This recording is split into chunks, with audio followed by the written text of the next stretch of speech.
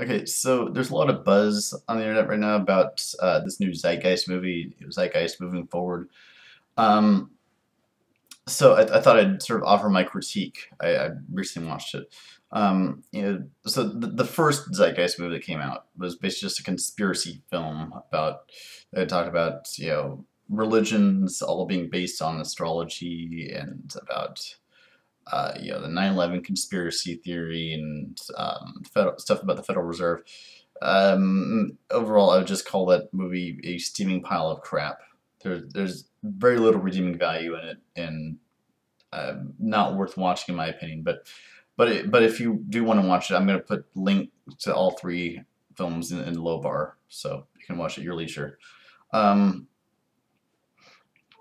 so that kind of soured me to the whole Zeitgeist enterprise. So that when people talked about the Zeitgeist addendum when that came out, I kind of did a little face palm. And I was like, oh no, not this shit again.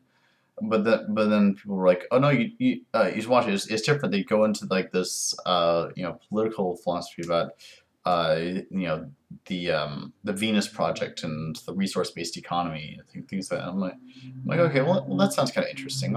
I guess I'll go ahead and check that out. And I watched that one, and I enjoyed about like the first half of it.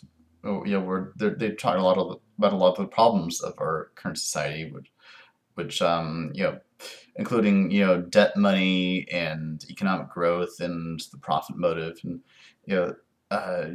criticize a lot of things that I'm concerned about as well in our economy.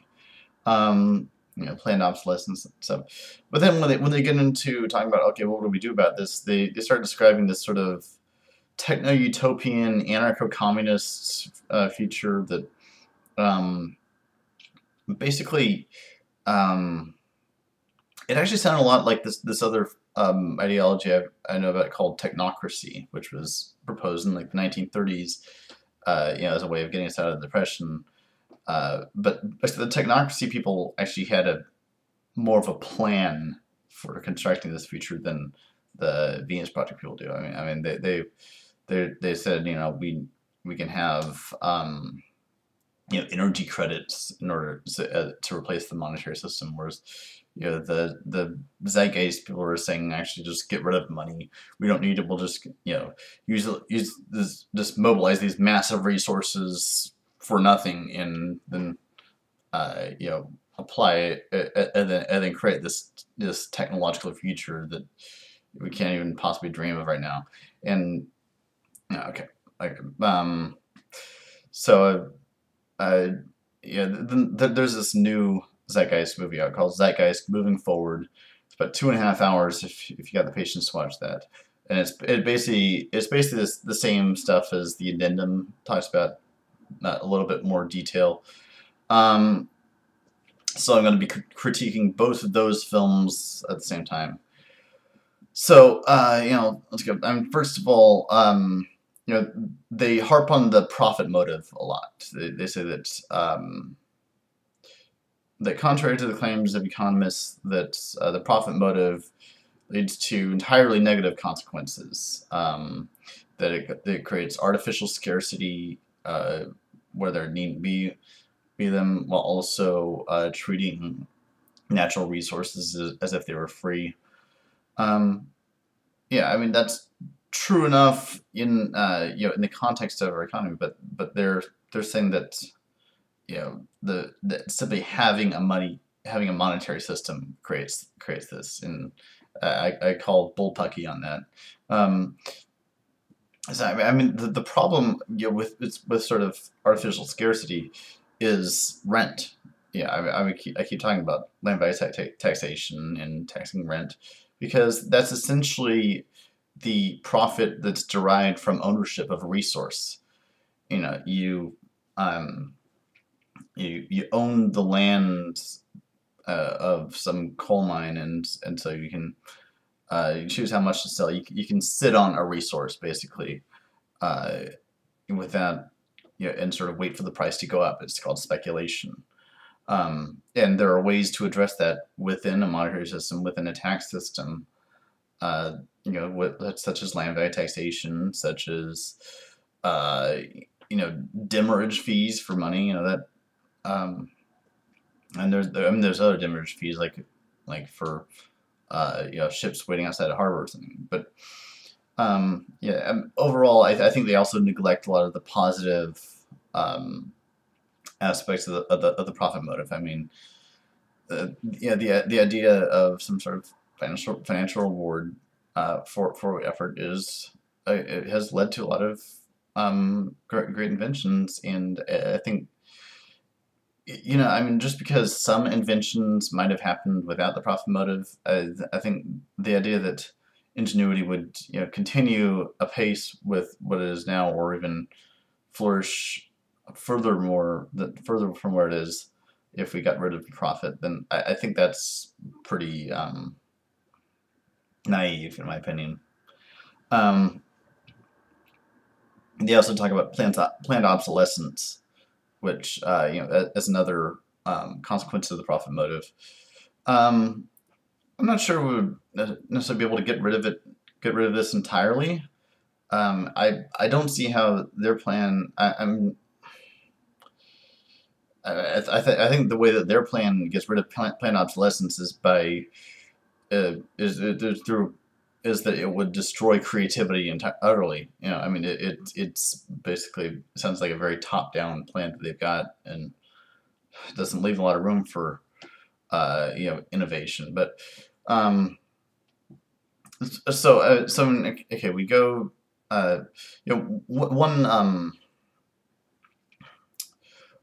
One cause of planned obsolescence, I think, is the fact that producers don't have to bear the cost of the end of their product's life cycle. They produce a product, the consumer uses the product, they throw it away. There's sort of an implicit subsidy both for the producer and for the consumer. The consumer doesn't have to pay the cost of the waste, and it's not directly anyway. So I mean, it could be that we just need to have a system of, maybe at least for larger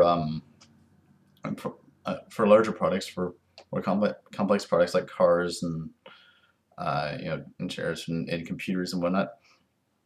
We should maybe have a system where the consumer returns the broken product to the producer, and maybe gets and maybe get some sort of credit for the new product. So I mean, instead of talking about having a product last for how many decades, maybe have it so that the product is easily broken down and recycled into new products. And if you haven't yet, I recommend this book by William McDonough and Michael Braungart, called Cradle to Cradle, where they talk about what's called upcycling, which is basically the idea of creating products with the end cycle in mind. And they say it's actually a profitable thing to do, where because you save on materials when you do it.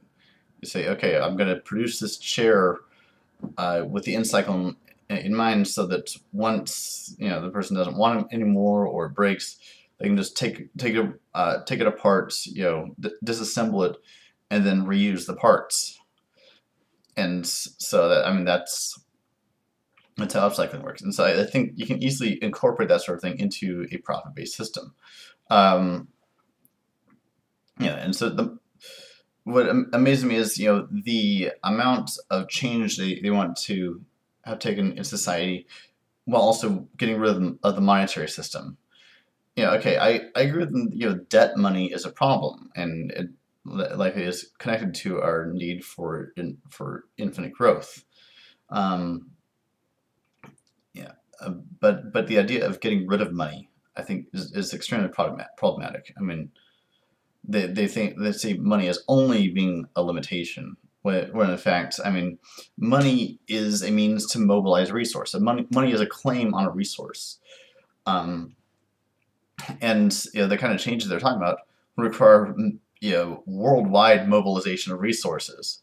So I mean, to try and do that while getting rid of the sort of liquidity that provides that mobilization of resources is going to be really problematic. Um, and it's interesting to me that in the addendum they basically are very negative about government and want to basically replace government with technology, essentially, and say that instead of having the state enforce speed limits, for example, where you might just have a cars that can pull over on their own, things like that. But basically what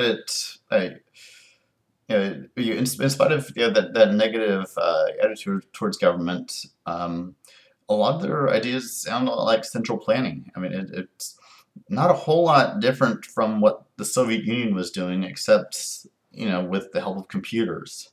Basically the differences, and the confidence they had that computers could do it is basically based on what I see is an underlying scientism in their ideology. Basically, they believe that science is the ultimate authority, that we can use hard science in place of all other sciences, of all social sciences and all politics and economics, and just have science run the show. No need for economics or sociology or psychology or philosophy. That's all just for hard sciences to discover. And I think that's a very dangerous ideology. It neglects the fact that we live not just in a physical universe, but also a social universe. And we need tools for navigating that social universe. And simply using scientific measurements is not going to accomplish that. So, I mean, and I think that even if they could get the central planning thing to work in a way that the Soviet central planning scheme didn't, namely by making sure that there aren't problems of overproduction, underproduction, and having people wait in bread lines all the time. Still, I think that having a system like that, the problem is it doesn't allow for any kind of novelty. There's a kind of spontaneous order that the market can produce, and that's why as many criticisms as I have of capitalism, I still value the market. I still believe that the free market is the most efficient means of distribution of resources, even if it lacks by itself means for like fairness and things like that. But I think there are adjustments we can make within the market economy that could allow for that, and allow for a much more bottom-up approach than what these Zeitgeist people are talking about. Because I see, I mean, they have a lot of the ideas they discuss in Zeitgeist are individually interesting, but they're just talking about redesigning society in such a top-down approach where they know exactly how they're going to replace every part of the society with this and this and this, and I think you have to allow for more organic change. They have to create the institutions that will allow society to be redirected in a more positive direction, and then allow for spontaneity and change, and new ideas and new technologies and new social forms to come about in ways that you can control the parameters, but you allow for that creativity to flourish. So I'll leave it there for now. Peace.